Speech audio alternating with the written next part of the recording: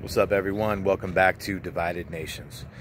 So there's three main companies that are responsible for about 80% of the votes. Okay, you got the vote count machines, and you also have the cyber systems. Okay, so there's three main companies. You have election system software, you have Hart, Intercivic, and Dominion Voting Systems. Now, all three of these companies have an incredible amount of lobbying power. Now, for anyone that doesn't know what a lobbyist is or know what lobbying represents and what it stands for, I'll just break it down for you in a nutshell. Lobbying is legal bribery. Okay? It's where individuals are able to use money and influence to influence a vote in Washington that allows a company to operate on a certain standard or a certain level, or just for the fact that they're able to get that government contract or even stay in business. You can look at big tobacco as an example, big oil, big pharma. How are they able to get away with a lot of the things that they do? Well, it's lobbying, my friends. Legal bribery. So the more I'm digging into this goes deep, man. There's a lot of corrupt people. There's an entity that I don't want to say right now on film that also might be working hand in hand. I think that there definitely is possible proof, I mean, that implicates some individuals that I'm hesitant to say right now, like I said, on film. So I'm gonna hold off on that just for a moment. But as far as these three companies that, you know, are responsible for 80% of the vote in the United States, I mean, it's a lot of power. It's a lot of power that these individuals have. It turns out that it approximately brings in, you know, about $300 million a year.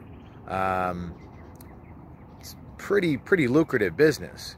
I think what needs to happen is to get people to start cooperating and start playing ball. Hopefully the FBI and the DOJ, Department of Justice, is doing their job, and if they are, I think that what needs to happen is the government needs to freeze assets. I think they need to freeze assets because of the simple fact that that way people start taking this whole situation a lot more seriously. I think when you cut off somebody's money and stop them from being able to transfer or have transactions, you'd be surprised. People start to switch their tune real quick and become informants or whistleblowers or whatever you want to call it. I mean, it really comes down to right now a situation where even with the investigation, for example, the lawsuits that we're seeing,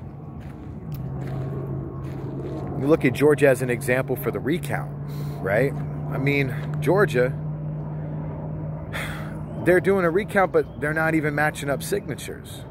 So it makes it kind of pointless, right?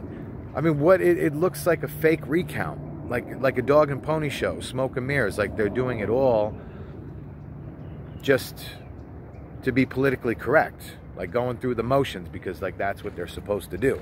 You know, it's crazy to me when I see all this happening. It's extremely upsetting. All of us that care about democracy in a free republic, all of us have a responsibility to do our part and start to expose whatever information one piece at a time and start putting it out there. Because everything that's going on right now, if this isn't nipped in the bud and these individuals that are responsible for tampering with the system, how can we ever have faith in the election system ever again? I don't see it happening unless there's justice. I mean, there's quite a few people that need to be charged with treason. And the fact that these investigations are still going on, there's still a lot more potentially to be revealed really soon. But I think that as not just people here in America, but like I said, a call to Canadians, people in the UK, Australia, English-speaking countries, we all have that love of life and liberty, a democratic system, a democracy, a free republic. We all have, well, most of us have that allegiance. I think we all have a responsibility to do our part. And if that means even as much as just researching and posting information, I think, well, if we all do a little, we can all do a lot together. Thank you very much for tuning in to DN News today. Appreciate y'all. Please be sure to like and share. Check y'all on the next one.